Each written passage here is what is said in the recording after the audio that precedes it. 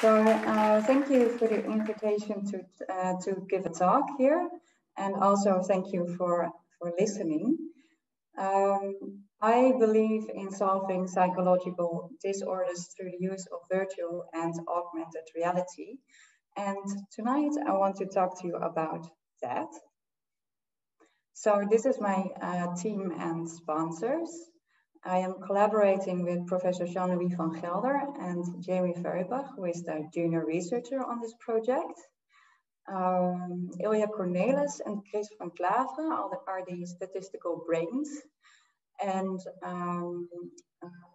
Amsterdam, Doruk Eker and Gianluca Di Vincenzo have done an amazing job in creating the ZeroPhobia app.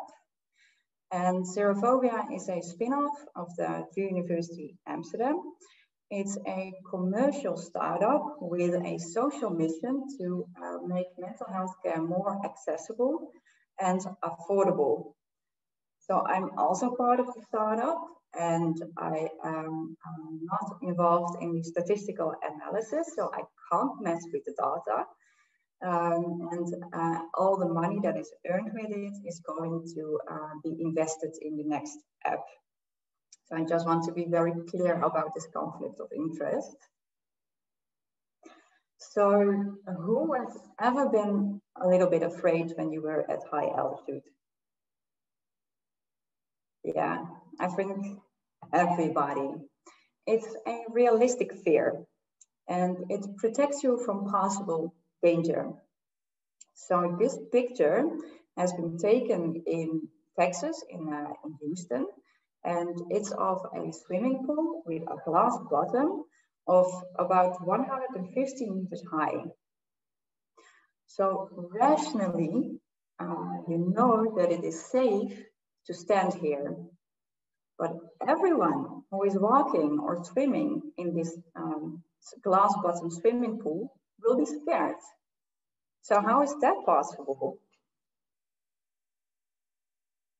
So it's because your visual input is dominating all other senses of the brain and parts of the brain.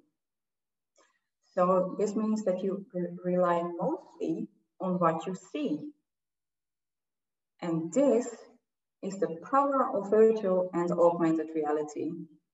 So although we know it is fake, it is still capable of evoking real life emotions. So we've just been talking about a normal fear, and now we're gonna talk about a unrealistic, excessive fear that is interfering with your daily life. So for example, you can have a specific phobia for fear of heights, flying, or for spiders. So how do you develop a specific phobia? There are several possible causes. For example, genetics. If your parents are vulnerable to anxiety disorder, there's a genetic chance you have this as well. Imitation learning is another example. So if you see a person reacting anxious to an object or situation, you can copy this behavior. Watching a scary movie. This actually reveals something about my age. High stress levels. So if your stress level is very high, you are more vulnerable to an anxiety disorder. Or a bad experience, like a bite from an animal. These are all causes for developing a specific phobia. So when you have a phobia, you think that a certain object or situation will cause something terrible that may happen, which results in fear. So to avoid this disaster, you avoid this feared object or situation. That makes sense, right? But this avoidance just maintains the fear, and even worse, it can increase your fear. So this is why the current treatment for phobia is cognitive behavioral therapy, with exposure therapy being the important element in it. So people are exposed to the fear, the object or the situation that they fear, and this helps to decrease their fear. So to avoid this disaster, sorry, so this is why the I'm going back, sorry, this is why it's going.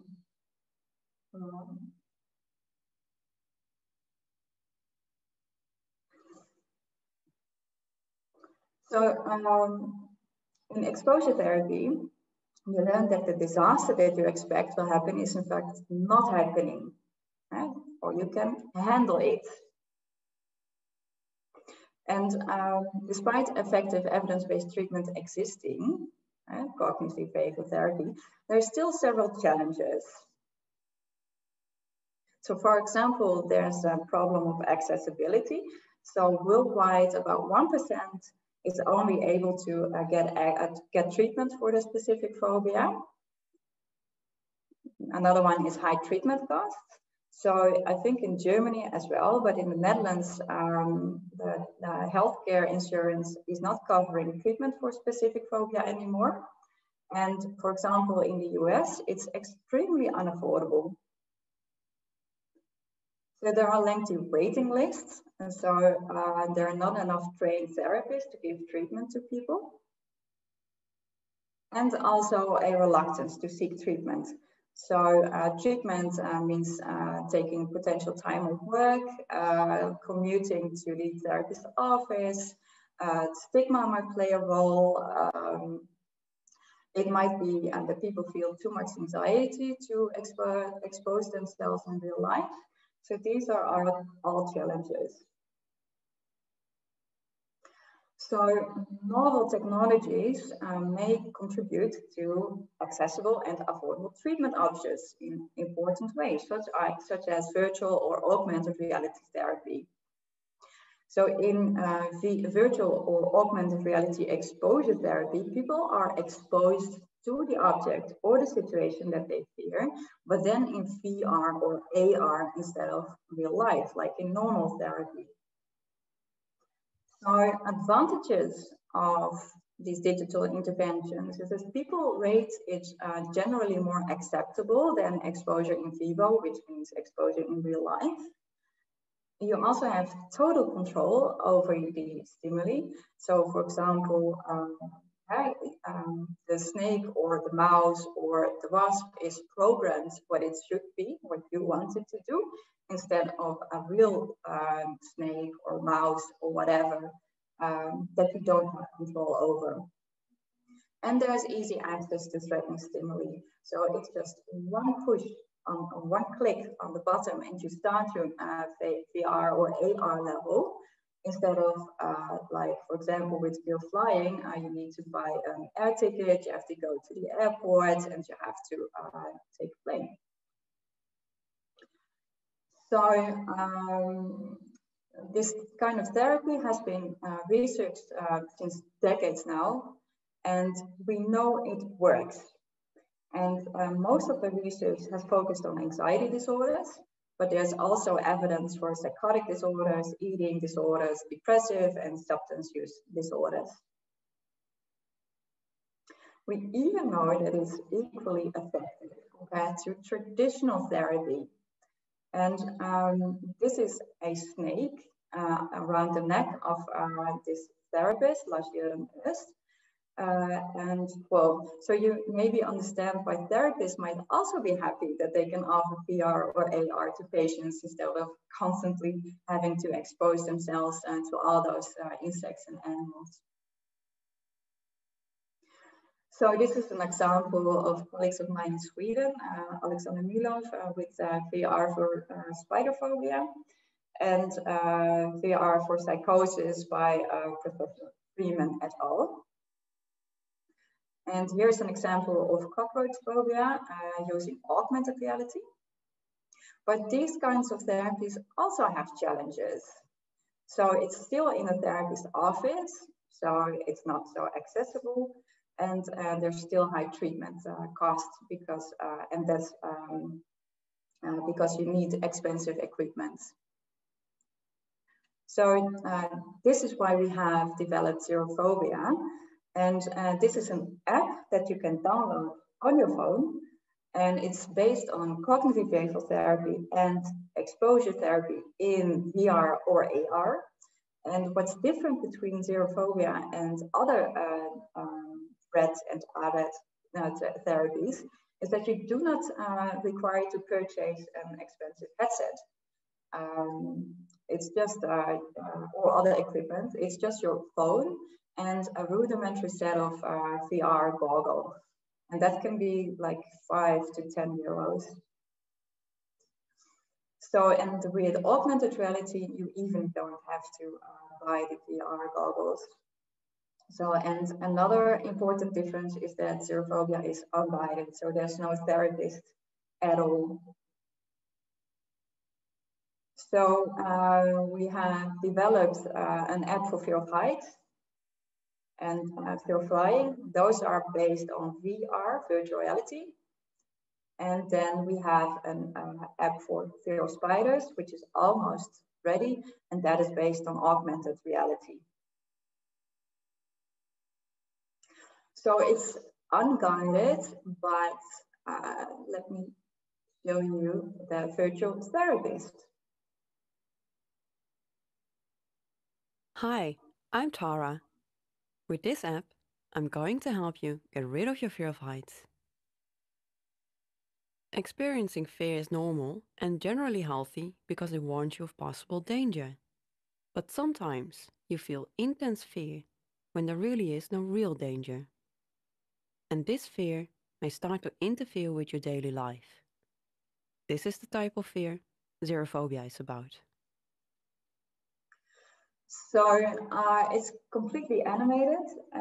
Here you see an overview of the modules. It involves an encompassing CBT treatment, including psychoeducation about your phobia, setting goals, how to conduct exposure, evaluating negative thoughts, and then a VR or AR exposure.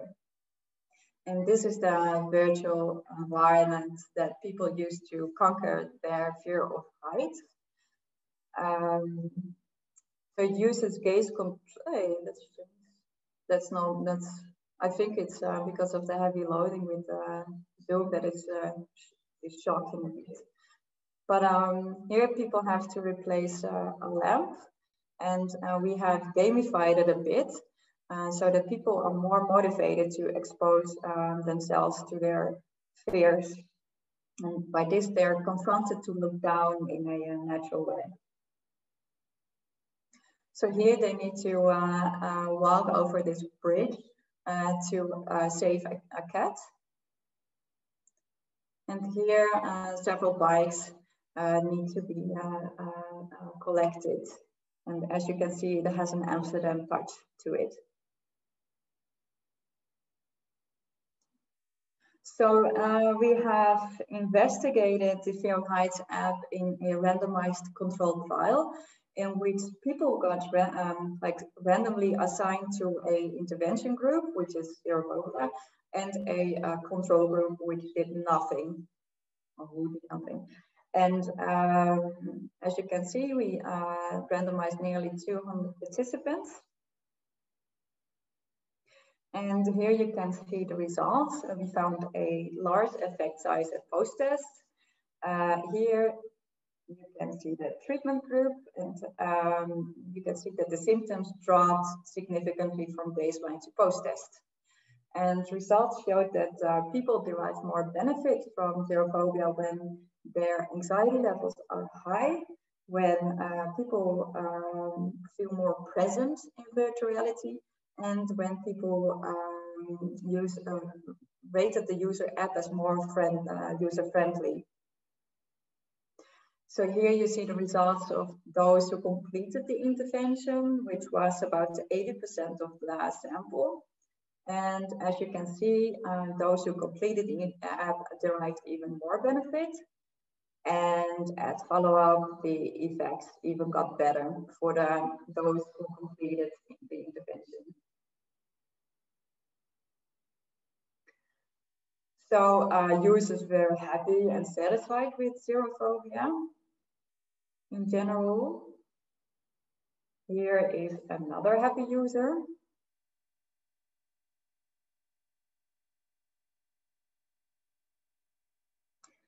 Yeah, so of course not everyone likes the concept or can derive benefit from it, but that's also with medical treatment, right?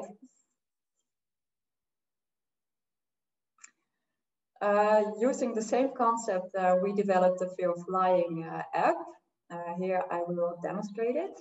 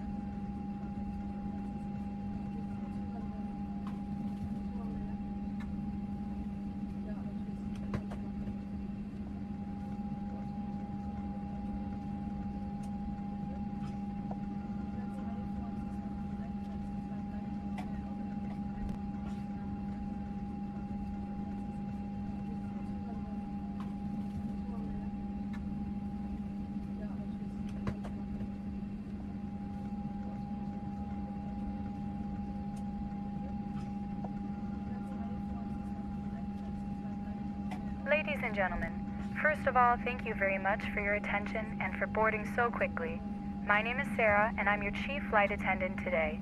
On behalf of the entire crew, welcome aboard.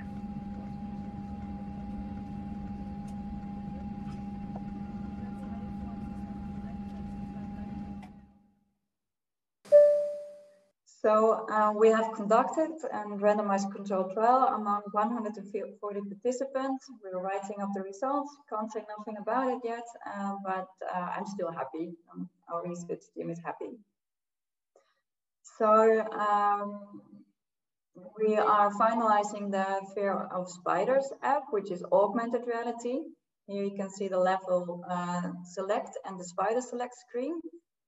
Here you can select the spider, here you can select the level, and then you can practice with your phobia in augmented reality. You can even let a tarantula walk on your kitchen table. And also to have one of those nasty ones walking on your hand. So a colleague of mine was so kind to help me out with getting this footage for you guys. So she was brave enough to let this nasty spider be walking on her hand. And we use hand detection software in this program.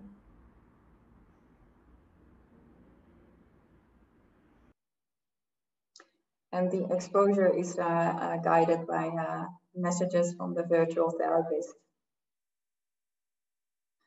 So these are the AR spiders made by Luc Versleyen. And when you have practiced in AR, you are earning a fly, which you can give to your pet spider.